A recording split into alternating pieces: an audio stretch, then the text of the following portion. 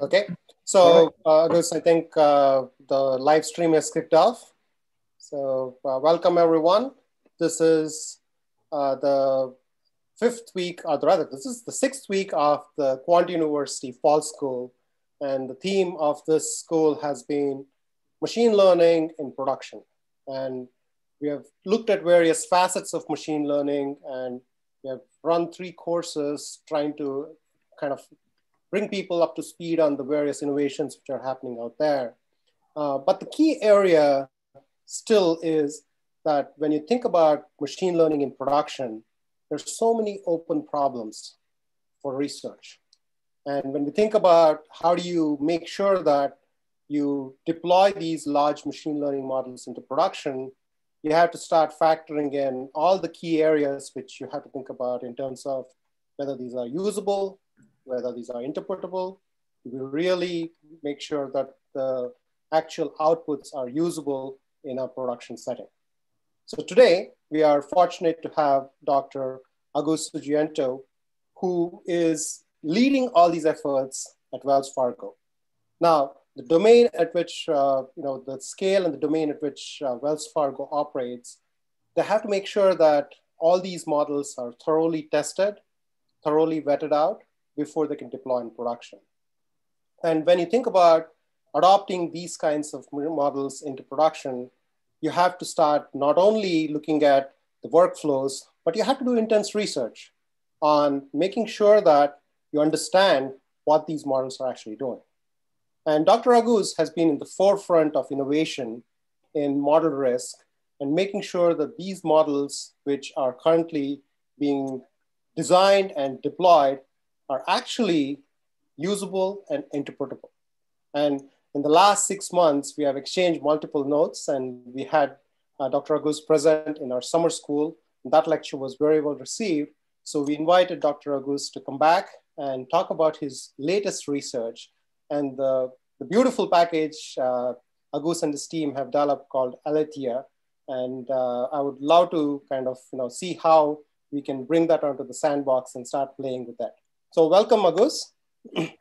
Thank you. Thank you, Sri. Thank you for the kind introduction. And hello, everybody. I browsed through the attendee list. A lot of very familiar names from the very, very old days, back to my old days at Ford Motor Company too. So thank you for attending. And we're going to have hopefully something that's fun and very useful. We're going to talk about something very, very practical. Sri talk about research, but what we do is really something that we can deploy and benefit right away. This is what we really, really keen about. Our research is very, very different from academic research. Our research is really more how they're talking about the practical aspect for real world. So this is what I'm going to share today. So I'm going to let me do share screen. Sri, can you enable me to share my screen? Yeah, give me 1 second, Douglas. I thought I had done that already. Give me 1 second again.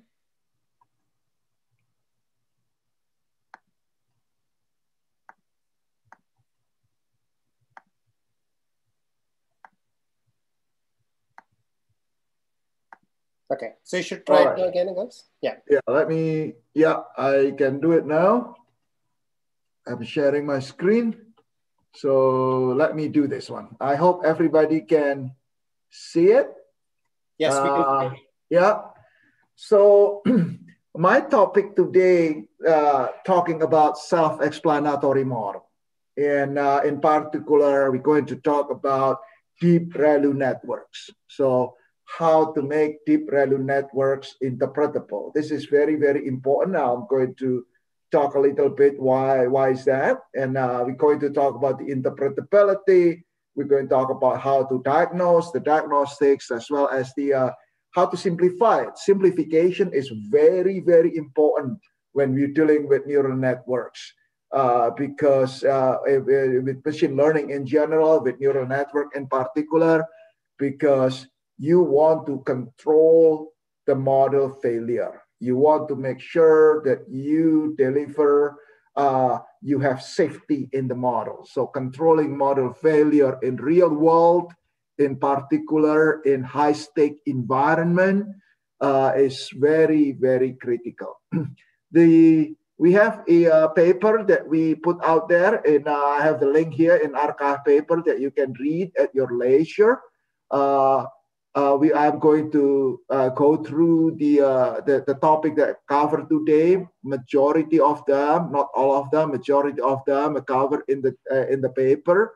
But I'm going to present it in a way that is very, very understandable. So we're going to skip the math and try to understand what this thing is. Sri also mentioned the Python package that we make it available. So you can download and you can run it in Google Colab. You can try Google Colab if you want to, or you can do it in your machine as long as Unix machine. The package is named as Alesia, after the goddess Greek of truth, because that's the intent here, revealing the truth, what is in a deep learning, particularly ReLU deep learning. Okay, I want to give a shout to some of my collaborators, a few of them. In particular, the first name is William North. He was a summer intern, so you can look at his paper as well in my LinkedIn link. His paper on related subject to this, how to do what we call it as a flattening the network from deep network into a single layer wide network, the equivalent, or to do simplification. So feel free to look into that as well. I think Will Not is looking for summer intern. I want to bring him back to Wells Fargo, but because he's so smart, I want him to experience other areas. So if you guys, any of you, looking for really, really sharp guy, that right there. Okay, so let me start with this. Let me start with the explainable machine learning, because people talk about explainable AI, explainable machine learning, and all those things. I want to put my perspective. You feel free to disagree with my perspective, but this is my perspective. One is a lot of things tool that out there is all about post hoc interpretability. Lime, SHAP, PDP, QII, and ALE, and all of those tools are post hoc interpretability. You have a black box model, and then you apply this post hoc interpretability tool to explain what the model does. I have reservation for all of this tool, even though I myself did research in this subject as well, but I have a heavy reservation to all of this tool, because first of all, if you have to explain the explainer, any of those tools are explainer. If you have to explain any of the explainer, you have started not in a good spot, because the explainer is not easy, it's complex, and worse yet, they are not exact. So they can be wrong, and many of them are wrong in many situations. So just be very, very careful when you use a post hoc interpretability. Take it with grain of salt, apply multiple of them, and sometimes the outcome is contradictory to each other. That's the nature of the tool. So I am not a fan of post hoc interpretability, as I said. Second approach is model distillation. From complicated model, then you distill it into something simple. For example, complex model, then you explain it with tree, or model-based tree. It's basically tree where the nodes is linear regression, to be able to explain that. We have a paper as well in archive that feel free to read. But what I want to talk about today is really something that I feel like it's something that we ought to do, which is employing self-explanatory model, employing a model that's really, really interpretable from the ground up, instead of using post hoc interpretability or model distillation and so on and so forth. Just apply a model that's interpretable or self-explanatory model. And to do that, you don't have to sacrifice with the performance. You don't have to sacrifice the big trade-off between performance and interpretability. That's what we're going to talk about today on ReLU DNN. So there are a few streams that people can do. But one of them is like really constraining the architecture of the network. That's what explainable neural network or XNN or the adaptive explainable neural network is really constraining the architecture. So you can do that way. Or today's discussion is we not going to do a constrained architecture. We're going to do a full ReLU network. So that's my view. Yeah. So if you have a choice, especially in high critical environment, don't use explainability tool. Build model that's from the ground up are really interpretable. So that's the theme that we're going to talk about today, the methodology, the techniques that we're going to talk about today. Okay. So I'm going to talk about 1 minute of neural networks here, so that just to ground everybody up. Yeah. In statistics, we have linear model, very simple linear model, and then when we're dealing with nonlinearity, we use spline. Okay, so basically we apply basis function for each variable. Then you have nonlinearity. The simplest thing is piecewise linear. So like I show in the picture on the top left picture is piecewise linear. This is exactly what ReLU basis function is, or rectifier linear unit. Basically, you have a cut for the linear function. If the value is bigger than 0, it will be linear. If the value less than 0, it will be negative, or 0, it will be 0. Okay, so it's on and off. If you think of it, the local linear model will be on or off. If you want to do that and implement it in a neural network, yes, you can. So basically, you implement it as ReLU basis function on the right-hand side. So you use ReLU activation function.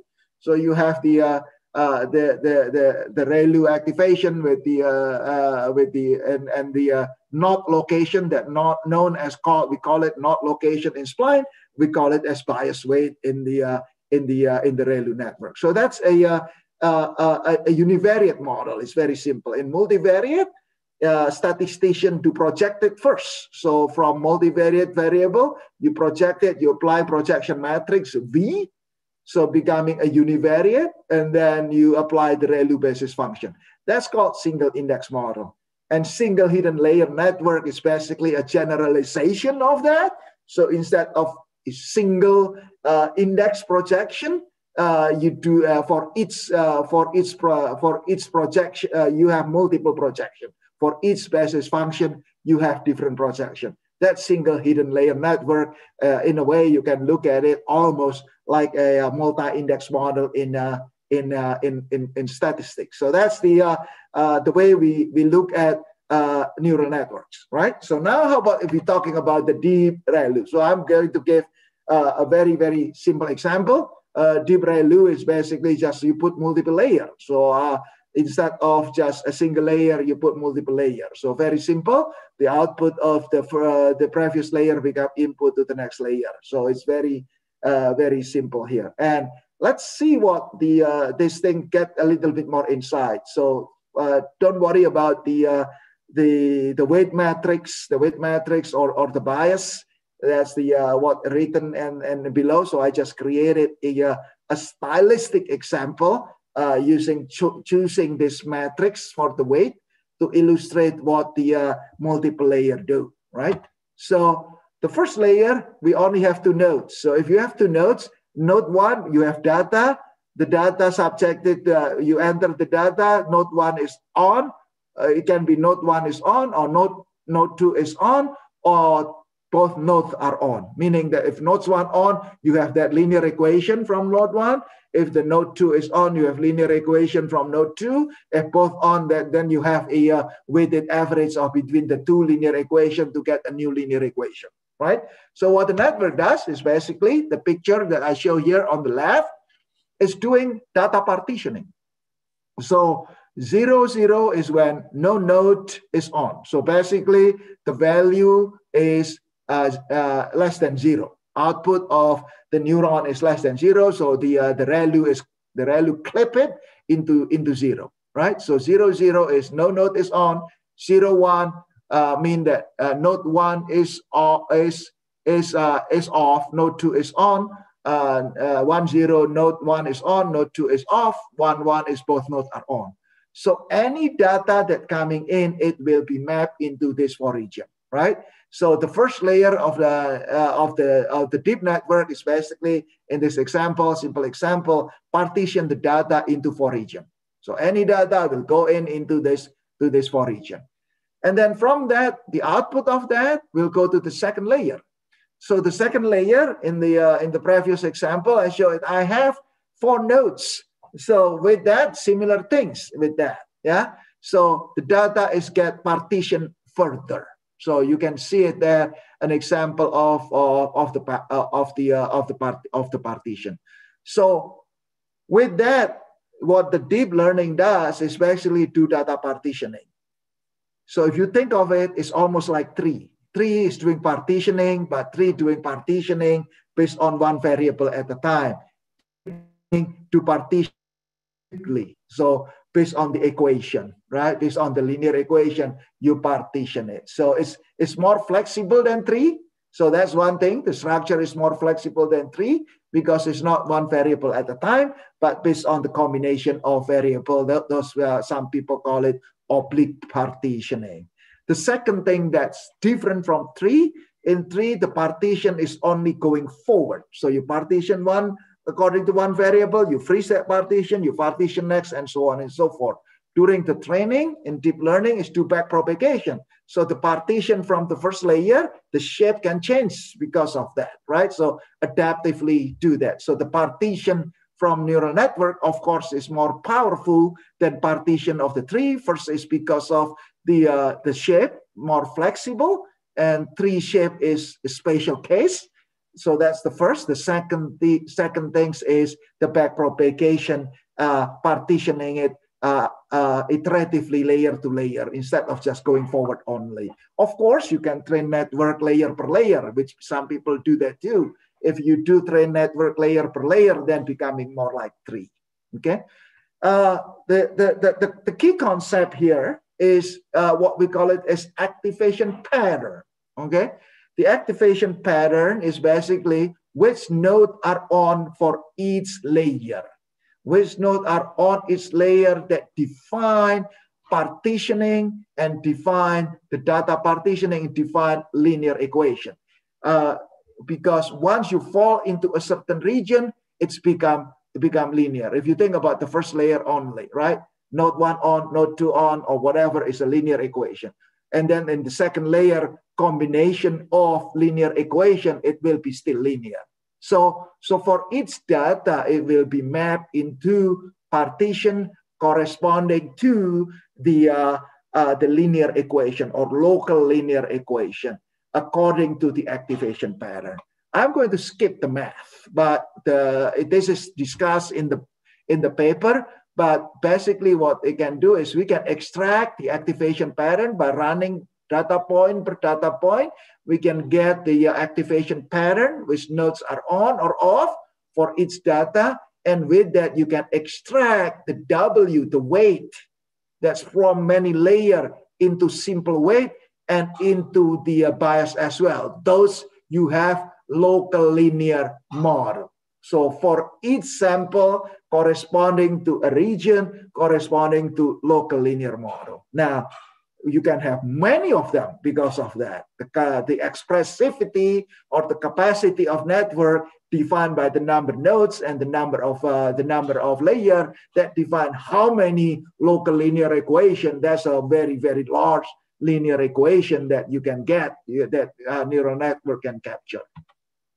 Let me give a simple example, to what I'm talking about to make it less abstract, because this is the key concept for the discussion, the rest of the discussion. I have an example here, very simple network, 3 nodes on the first layer, 2 nodes on the second layer. I have data input, x1 equal to 2, x2 equal to 1, so you can trace it. Going to the first node output is 10, so the node is on. Going to the second one, the output of the node is 0. As you multiply it with the weight, it's off. So and so on, you get 1 is on, right? And then from that, you get propagated. So linear model with output of 10, linear model with output of 1, you get combined, it become another linear model with output of 13, okay? So that's the final equation for this data to this network is x1 plus 4x2 plus 2. So you can get, you just run it data per data, you can get this. The unwrapper package that is in Alasia do all of that for you. Yeah, the Alasia package that is in GitHub, do all of those, so you don't have to do it manually, do all of those. When you got that, when you run it, you got all the activation pattern, you got all the regions, so that's the output on the right-hand side. Yeah, you got the region 0, region 1, those are the partition for done by the network. And each of this partition, how many data points, that's the percentage of data, whether they are, how many is in belong to class 1, how many belong to class 0, what is the accuracy, training accuracy, what is testing accuracy, and some of the statistics that you can get from Alasia. Okay, in this example, the network done 18 from 0 to 17, 18 linear equation. So and you can plot each of the linear equation, what are the coefficients. So that's what I did here in an example on the bottom left, plotting variable and the coefficient of each linear equation. So you can see I just do simple parallel coordinate plot to see what are the coefficient of all those linear equations, how different or how similar they are. So very, very similar to do parallel coordinate plot. Alasia package gave you all of those. Okay, so that's just a quick things that what it does at the end of the day. Deep learning, ReLU deep learning is I don't want to disappoint you. It's basically a segmented regression. Yeah. So deep learning, deep ReLU, whatever deep, however wide, when you train it, what they do is basically segmented regression. Of course, it's segmented regression in steroids because the segmentation is data-driven. Remember all the partitioning that we talked about, the network partition it in a way that local linear model work best. So one is data-driven. The second thing is it can be so many of them. A lot of linear model. So it's not like 1, 2, 3, or 4 segmentation, but it can be 1,000 or 1,000,000 of them when we're going to revisit that a little bit later. Okay, this is what happened. So when we extract all those local linear model, the network construction, the network that you have very, we call it p-expressivity. You can have, it can contain a lot of, for example, if I just do a single layer and I have 3 nodes, so I can have 2 to the power of 3 minus 1. So you can have a 7 equation with 3 nodes, you can get 7 equation. So in a single layer, if you have D node, you have 2 to the D minus 1 linear equation. That's a lot, let alone if you have now deep network. So you have a big universe. When you run your data, with training data, not all of them are exposed to. Not all of them get data. So this is something that we need to be very, very mindful because people are not thinking about this. Not all the linear equation in the network exposed to the data. So if that's the problem, it's we have problem with the reliability, how trustworthy the network is, particularly in the region when we don't have enough sample, when the sample is small, or never get exposed. So when you run your test data, when you run your testing, some of them are overlap. The region that has training data exposed to training data, region also exposed to testing data, or region that's never get exposed to training data. So that's something that we need to diagnose. We're going to talk about diagnostic. So it turned out that if you use neural network, only a small portion of network, small number, a portion of local linear are really used by the network. Small number of activation pattern. Number of LLM, local linear model, is much, much smaller than the expressivity of the network. That's in real world, in most of application. Unless you have humongously big data and a small network, that different story. Here is the thing as well. Many local linear models only have single sample or single class in classification problem. So if you have linear equation, this is from your regression class, from basic statistics. If I have P variable, I need at least P plus 1 observation to get a good regression equation. So in network, it's not like that. You know, many locations only have single sample, those less reliable. So this, I give an example here, table on the right side. You can see the how many region, a lot of region in this case, 155 regions. And how many sample in each region. When you run Alicia, you'll get that and get summary. And you can see here a lot of region have one observation. The response mean in this is like for classification problem, you can see is it a single class or two class. And then you can get the local MSE in this regression problem in this example, local MSE and global MSE. Local MSE is what is the mean square error for that region, only the data in that region. Global is when I run all the data into that region, how good is that local linear model? We're going to use it for model simplification and diagnostic later. Okay, so now if we have the LLM, if we have local linear model, we have local exact interpretability because we have the linear equation. Unlike Lime or Sharp, okay? Lime and Sharp is not exact. So they are it's through perturbation or through sample. Yeah. Here we got exact local interpretability. We can do box plot, so you can see the equation, how the different local linear model have different coefficient. You can box plot it. You can parallel coordinate it to see how different they are or how similar they are. Right. We can look at the importance calculation, local linear importance, and we can look at the interaction and look at the main effect as well in a very exact way, and we can apply statistical inference locally as well if you want to. Okay, so let me give you an example here in terms of, because a lot of people, and Sharp is very popular, Lime is very popular, so I picked 3 examples in one region. So that's the label. You see Deep Sharp 3 or Deep Sharp 2 or Deep Sharp 1. Those are different samples. So Alicia is the exact, because that's a local interpretability, the exact equation. Yeah. And then when we apply Lime or kernel Sharp or Deep Sharp, you see how different they are. Yeah.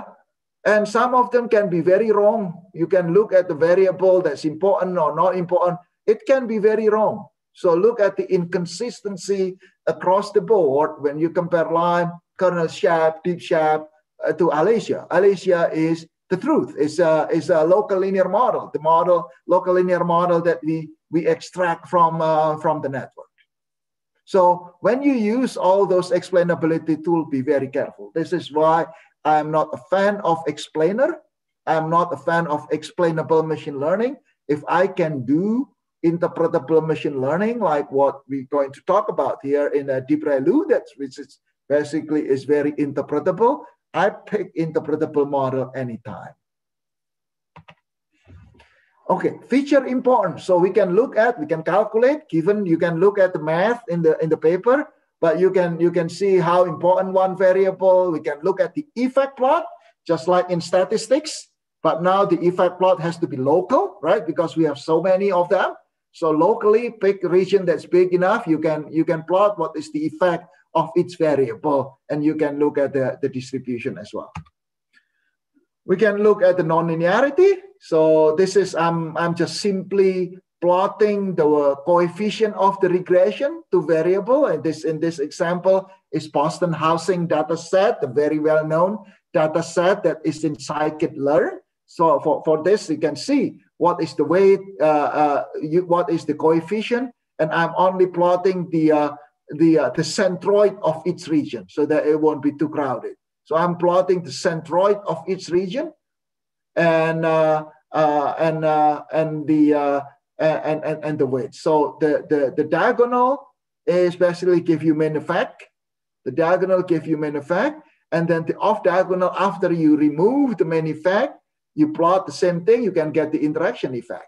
Okay, how one variable in this example, how the crime rate interact with the lower status of the population for house price, right? So you can get this as well. This is very, very important in the diagnostic. We remember in the previous example, in the let me go back to the table a little bit. Alicia table, when you run it, you get the table, calculate local performance locally for that region. What is the performance? And then we compare with global. If we run all the data into that local linear model, how good or how bad that one is. So that's what is plotted here. Yeah, two examples that I use. The top one is about Boston housing. So it's regression problem. So we plot mean square error. The bottom one is classification problem. This is FICO HELOC data, the data that was used for competition a while back. FICO HELOC data, the data that used by Cynthia Rudin in her paper. So you can see this one here. You run the network, you can see the locally, it's very, very good. The mean square error is good. So when you run all the data to that local region as expected, it's not that good. Okay, so that means the model really, you need a lot of interaction. You need really a lot of segmentation. And this is the opposite here in the FICO HELOC data. Locally, globally, regardless, they are performing reasonably well. Yeah, all the local linear model, different local linear model that the network found, when you apply all the data, they are reasonably almost the same performance. When you have something like this, it tells you that basically you have redundant, unnecessary local linear model. A single linear model will do a good job, which actually that's what it turned out. When you run FICO model, you run through Alicia, you can get this thing, an indication, I don't need complicated model. Heck, I only need one model. So when you run logistic regression, voila, you get a very, very good result. But from this diagnostic, you can simplify your deep learning into a more simplified model. We're going to talk about that in a little bit more detail. Okay, so I'm going to give an example. This is the danger of deep learning. This is why it's very, very important to extract all those local linear models. So Sarus and my team created very, very simple example using simulated data. So this is the top equation, the data generator. Very, very simple linear model. You generate data, and then from those data, we fit 3 hidden layer neural network, each with a neuron. And that's, even though the model looks small, but it's not really small. Remember, even it's a single layer with 10 neuron, you have 2 to the 10 minus 1 equation, right? So a 3 layer, you have so many of them. So you do this one, you run it, you train it, and then you test it, you split the data, you train, you run through this, you get the AUC on the validation data set, on the testing data set. It's very, very close to the how good the model can be, you know. So we created a data that as best as you can get is 0.835, right? And this model, it looks very, very damn good. Looks very good, very close. The AUC is very high. So it's I'm happy. Is it? Should we? Okay. So that when you extract the local linear model with the methodology that we just talked before, it turned out with this data set, with this network and this data set, we have more than 3,400 local linear model, more than 3,400 regression model. That's what you get, okay? More than 3,400 regression model. It turned out that more than 2,100 only have one observation. 63% of the local linear model, 2,100 of them only have one observation. So, and then let me plot it now. So I'm plotting on the x6, yeah, on the x6 at the top equation. The coefficient should be minus 0.8. So that's, and I plot it. So the horizontal plot, the horizontal is the coefficient. And the vertical is count how many sample in each region. Yeah. So every circle here is a local linear model. And I'm only plotting the x6. So it should be around green because that is minus 0.8. So the region, the one that, remember 2159 is single observation only. That's the one at the bottom. That's the coefficient of the regression. All over the place. Yeah. In fact, some of them are positive. Okay. Some of them are positive. So as you go up to the scale, the sample size becoming larger and larger, the coefficient is more correct, closer to minus 0.8. Yeah, the region with large sample, they are more correct. Very logical, just like in statistics. You know, large sample, your regression estimate is more reliable. Less sample, your regression estimate less reliable. So it's direct, just like in traditional statistics. So here's what I'm talking about when we talk about model safety. Think of it, this is the deep learning doing self-driving car, the deep learning driving Uber car a while back, right? It should be turning left, the value is negative. It's turning right, the value is positive, because for that specific instant, it's using the wrong local linear equation. So we're talking about model safety here now, okay? Literal model safety, depending on the use case that you have, right? For that data, it went to a region with local linear model that the coefficient is wrong. That's what we're talking about in the DNN problem here. And this is very, very typical problem in deep neural network. So let's bring to the next point. Can we simplify it? Because simplification, can we take advantage of that? Simplification, can we merge? Can we reduce the number of local linear equations? So we have created a very simple toy problem, classification problem. Data is in a circle. Class 1 is red. Class 0 is blue. So we run deep learning. You get all the green color there, all the local linear equation from deep learning. Many of them, right? So all those local linear equations. When we merge it, we simplify it, we can end up with 8 linear equations that probably as good as. So on the right-hand side, it shows you how the simplification that you can reduce into 8 equations only instead of 1,000 of equations.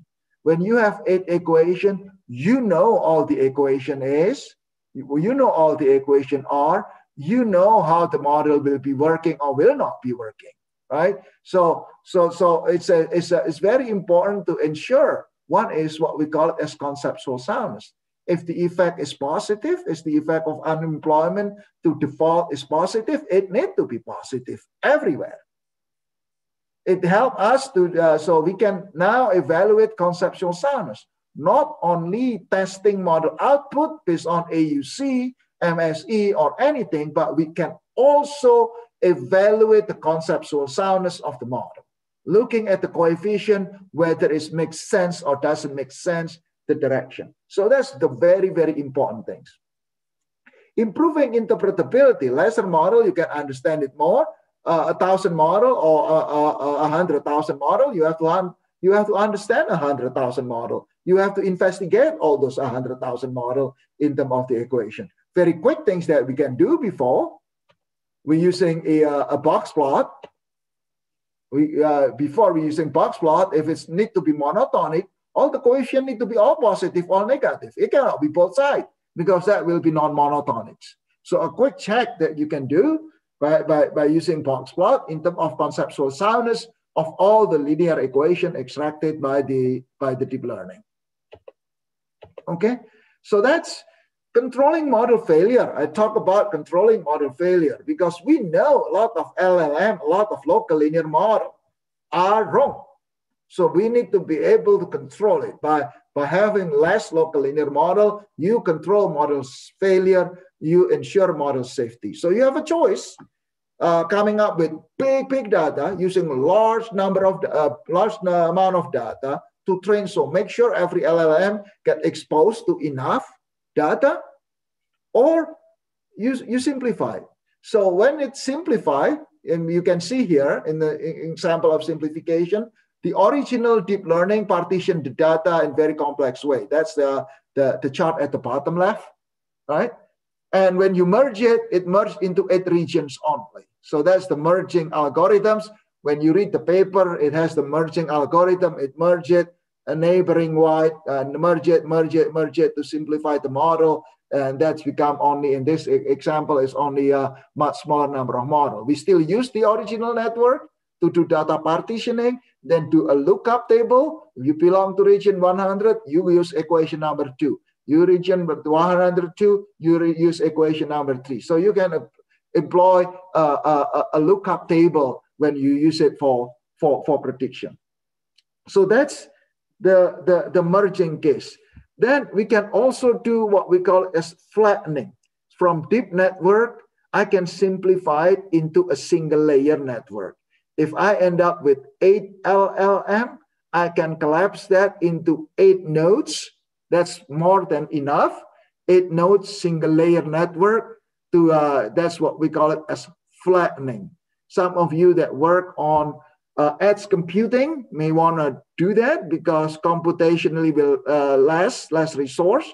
So now you can deploy much smaller model in that edge computing environment. So that's if you want to do flattening. That's this very simple step that you can do. I want to put a simple example here in the real data home lending.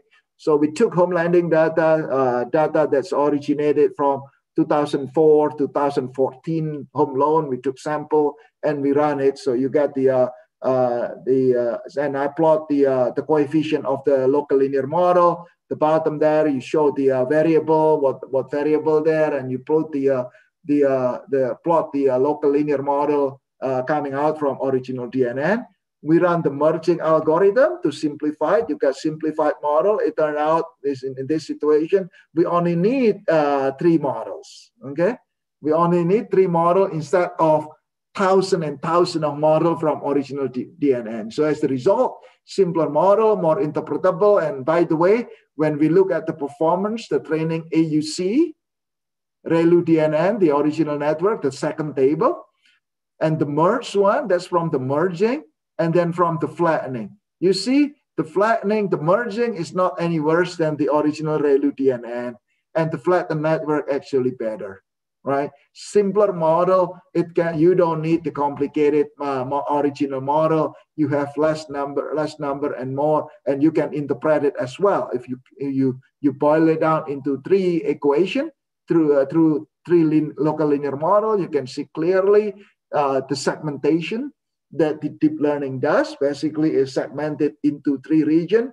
One region is that is on the right hand side. You can have region that is really you can look at the high FICO or low FICO, high LTV or low LTV. The green color is really the green color. If you see here on the bottom right corner, the green color is really low credit quality, low FICO, high LTV, and also the delinquency status from early delinquency to late delinquency. So you can see what the network partitioning. I have another example on the how we do convolutional neural network, CNN, text classification model. The paper is published in arXiv as well. The paper is using SHAP, not using this. It was just to demo, because the purpose was demonstration of how to come up with interpretable model. In text classification, the problem is mainly, I'm going to talk about this in a little bit, not much because we run out of time. It's really when we do word embedding.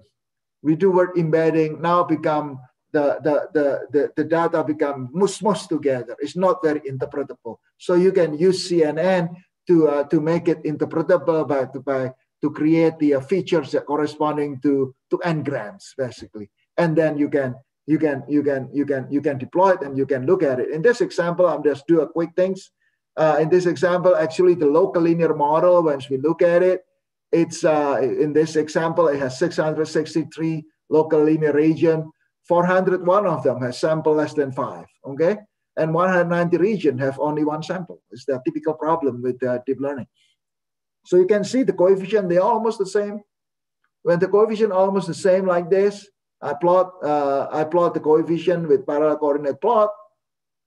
Then you say, you don't really need deep network. Simplified model, your convolutional layer did such a good job.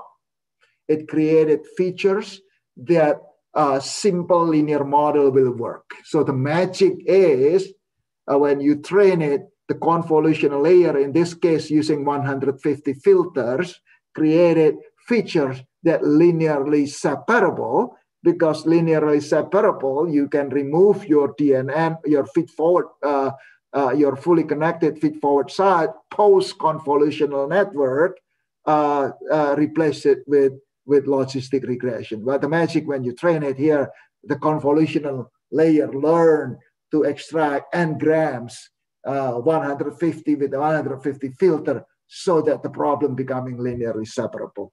So I want to give enough time for question and answer. We have 12 minutes here. So Sri, I wanna do it for Q&A here. Sri, seems like a lot of questions. So would you help me to read the questions, Sri? Absolutely, absolutely. So I think, so Pierre, thanks for all the questions. I think Pierre has been, if he was in my class, he would get an A because he has put in like 5 or 6 different questions. So the first question is it possible to analyze with the region where there is no observation? For areas where there are no observation, is it possible to analyze? Of course, because you can see the local linear equation, right? The coefficient compared to the rest. The one you can extract things that not being used, because that is a very good point. Because that is, let me go back, because that's where the dangers are often, Mm-hmm. Hang on, let me go to my Venn diagram. Okay, that's the Venn diagram, right? A lot of region not exposed to any training or testing data. So this one here, your testing data that doesn't intercept with your training data, that's local region that's not exposed by training data. You can check how good they are, how trustworthy they are. So for me, when something like that, I will remove it. I'm going to control it as I reduce it to much smaller number of equations, so that if I fail, I know how this thing going to fail. Because right now, I don't know how this is going to fail. Right. So what the deep learning people do? Well, they invented all kind of techniques to do that. Counterfactual testing, right? Counterfactual testing is trying to do that. Let me test randomly or whatever, fine, using counterfactual if this model will work. Because we don't know what you don't know in your network. That's the problem. So I chose, instead of doing that, that's not robust because that's how good with your counterfactual test. How good is your robustness test? I would rather extract the equation that I know is trustworthy. So I know how the model will fail. So I'm going to use this example, okay? Because that's question related to my last slide that I want to use. Oh, I don't have it. But robustness test. I spoke about this in my past talk. But you can do robustness tests because in each region, you can look at sample, how close the closest sample, you can perturb it, it will flip to get to the other. So if you know all the equation, you control it. You know the limit. The problem is you deploy This deep learning is very powerful techniques, but it's a beast. Right. If you don't control it, it's a beast. You have to tame the beast.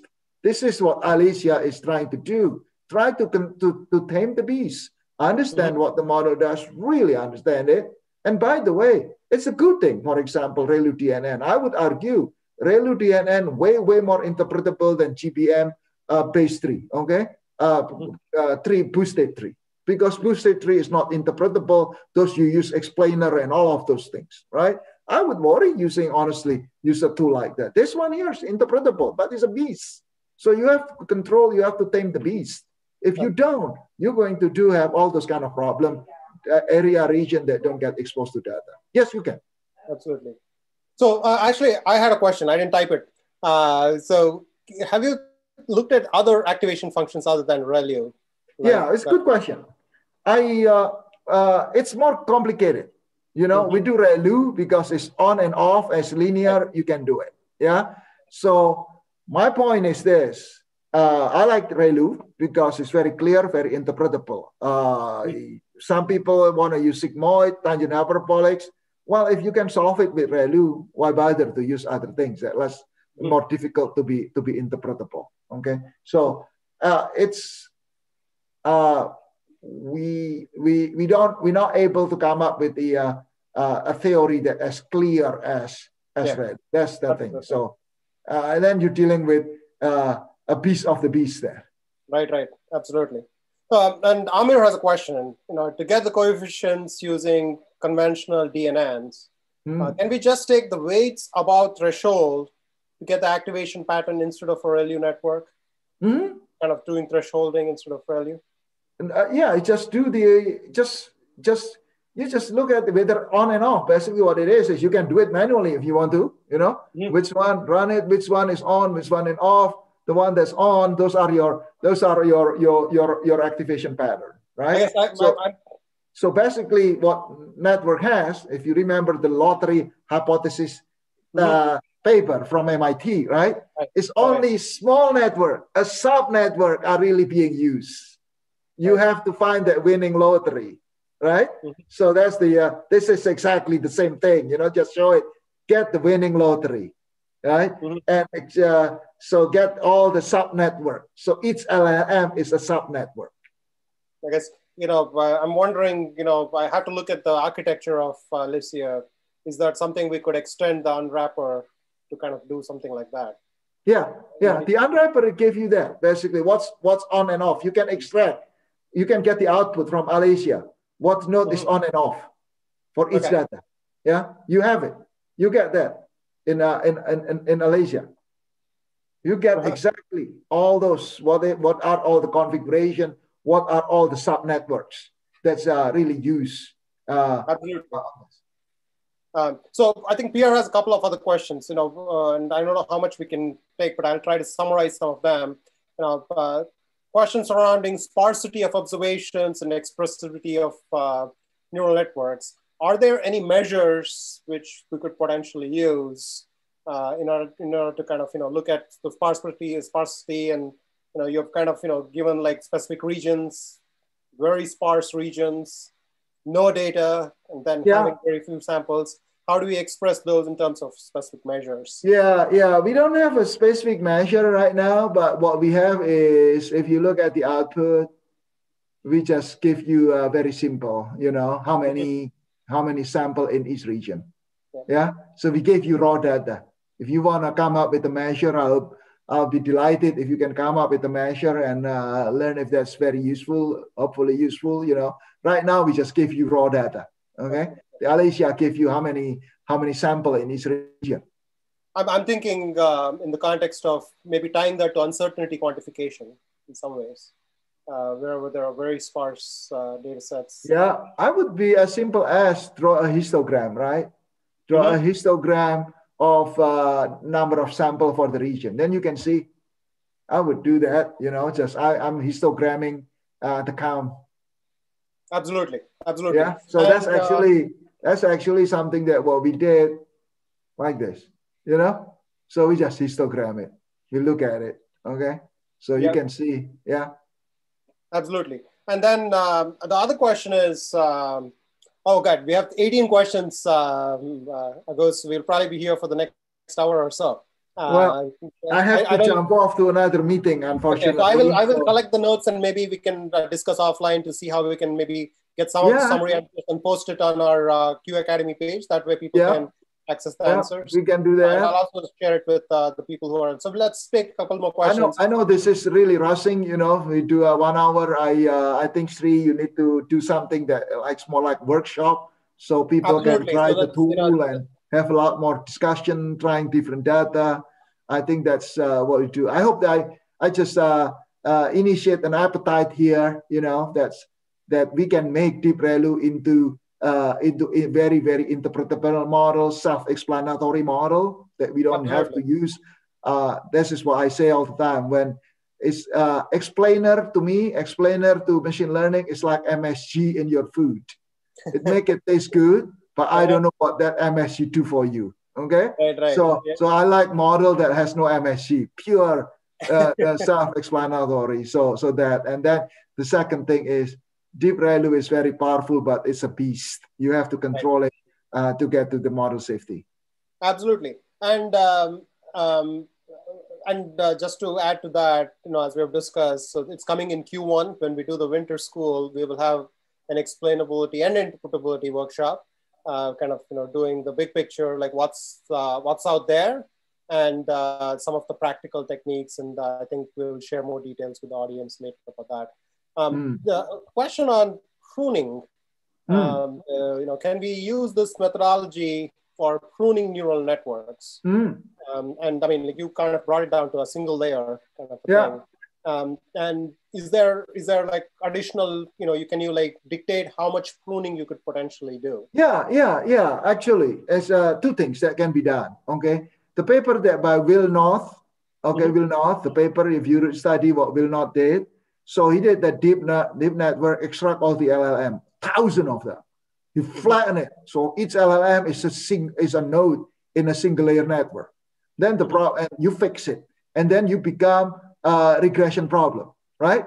Then you can apply regression regularization L1 or L2 to pruning, basically, to make it become much smaller representation. So that's what we'll now call it self-simplifying machine.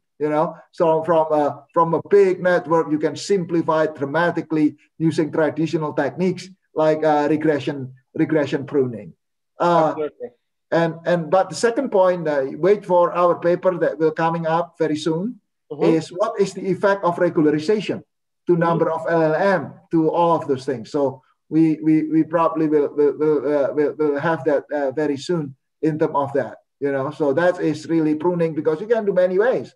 I can do a early stopping. I can do dropout, and all of those have effect of reducing the number of LLM to control the beast. Yeah, and many other techniques. Yeah. Okay. So I think it's close to 1 o'clock, Agus. I know you had to run. Thanks so much for making the time. I'm going to make a couple of closing remarks. I'm going to collect all the questions, and maybe offline we can discuss. There are 19 questions now, so we answered like 4, I guess. So maybe if we can, summarize some answers, I'll be able to like share that.